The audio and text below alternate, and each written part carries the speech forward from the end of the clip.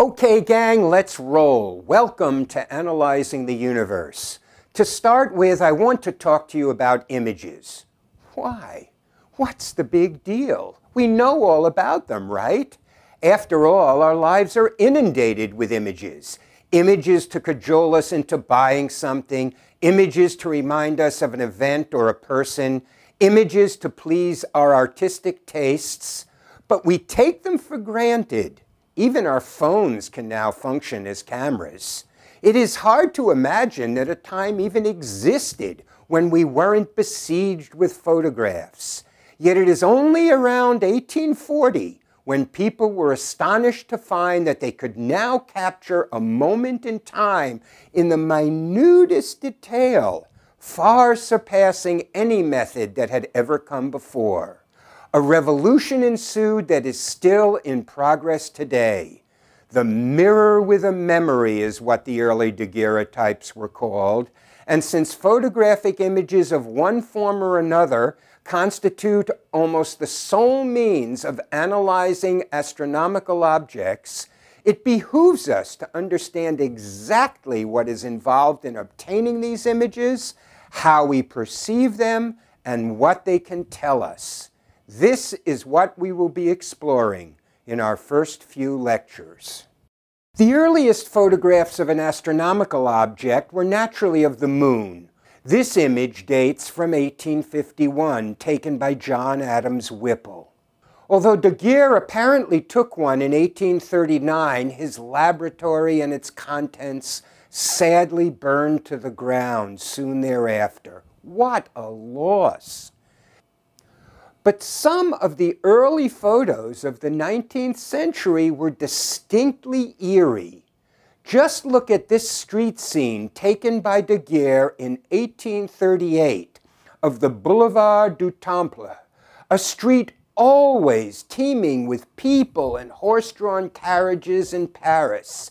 Yet no one is to be seen, except for a tiny figure at the left, who is getting his shoes shined, and thus was motionless for long enough to have his image appear on the photographic plate.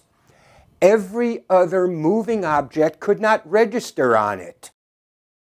Thus began a quest, still with us today, for speed, speed, and more speed, so that we can capture progressively shorter and shorter time intervals. We want our cameras, our telescopes, and even our iPhones to be more and more sensitive to light. When they do become more sensitive, we can acquire an image in less time, and we say that we have increased the temporal resolution of our observation. Today, we can capture in 1/10,000th of a second what took Daguerre hours to register on his camera.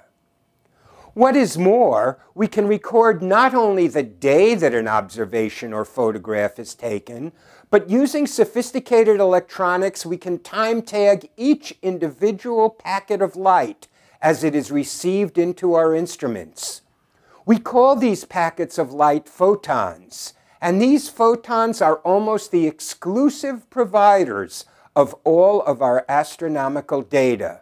So the first characteristic of our image description is our ability to record the time of arrival of light. This allows us to see whether the object we are looking at is changing its intensity or light output as a function of time. In other words, we can search for time variability of cosmic sources. But in addition to the timestamp and exposure sensitivity of film or digital detectors, each individual light-gathering instrument, whether it be your eyes, a camera lens, or a huge satellite-driven telescope, has an inherent spatial resolution as well, which is characterized by its ability to distinguish nearby regions from each other. Just imagine you are looking at an automobile approaching at night. From far away, first the headlights appear together on top of one another. You can't really tell that there are two of them. However, if you look through a pair of binoculars, you can easily distinguish them. We can see how this ability to see parts of an object can change quite dramatically by comparing two observations of Cas A, an X-ray emitting supernova remnant whose light first reached the Earth about 300 years ago. We will have more to say about this object in coming weeks, but for now, I just want you to examine two images of this object.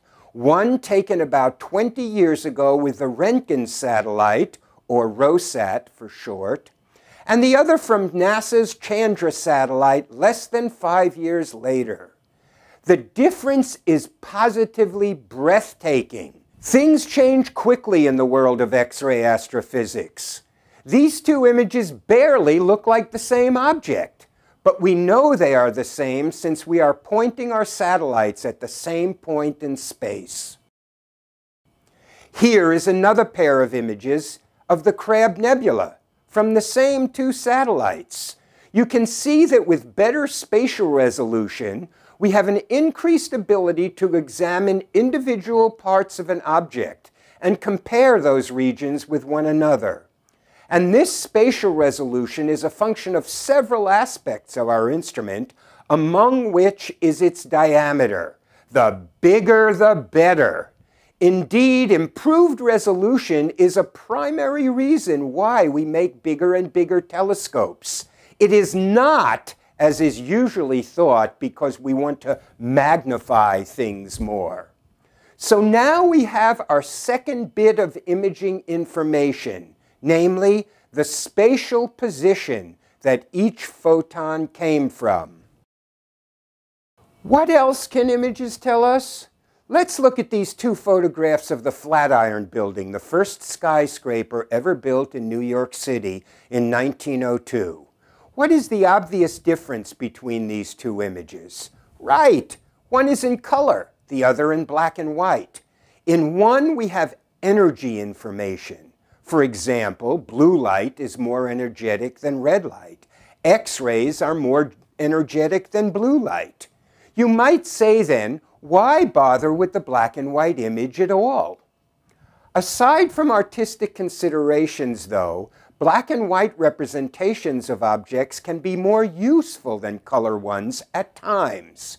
Consider, for example, the red facade on the left-hand side of the image across the street from the Flatiron Building. Is it brighter than the adjacent sky area? Since our eyes respond differently to blue and red light, the answer is not obvious.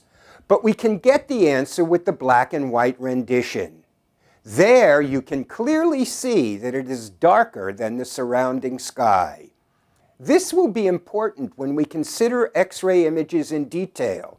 After all, our eyes can't see X-rays at all. We are not supermen or women. Therefore, any representation of an X-ray source is going to be a bit problematical, and we will discuss this at length shortly. So the third clue that our astronomical images can provide is the energy of each photon, as well as how many photons of each energy gets emitted each second. We will see that this so-called energy spectrum becomes a vital fingerprint for understanding the chemical composition of astronomical objects, as well as giving us insight into the energy production mechanisms governing their radiation. Just as fluorescent lamps work differently from ordinary so-called tungsten light bulbs, so do cosmic sources have different ways to produce their energy. So, the energy spectrum can tell us what the object is made of and how it produces its light. And that's it.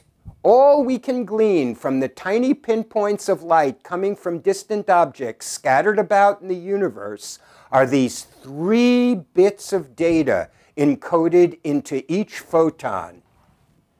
And from these data, we can construct models to understand the incredibly diverse inhabitants of the cosmos. The fact that we can do this at all is simply astonishing. And it certainly becomes an exciting and interesting process to undertake. So now let's move on and get a good look at an image, up close and personal. What you see mounted on this tripod is a true work of art. It is a handcrafted camera made entirely by hand by Ron Wisner in Massachusetts, called a Wisner Technical Field Camera. This is one of the earliest ones he ever made. If we zoom in, you might be able to see the serial number in the lower right-hand corner, number 257. What you see here on top, where my finger is pointing, is the ground glass, and that's where the image will get formed that you can see with your eyes, and then if you're using it as you would a regular camera, you put in a piece of sheet film and take your photograph that way.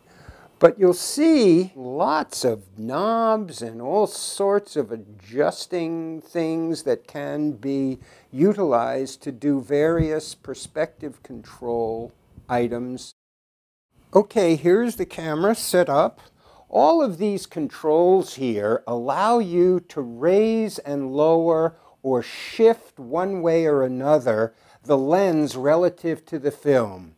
You know how you always take a photograph of a building, and in order to get the whole building in the field of view, you tip your camera back, and that makes the building lean over, looks like it's falling over? Well, with this camera, all you have to do is raise up the front of the lens, and that will never happen. Perspective control is a vital reason why view cameras have remained popular up to the present day.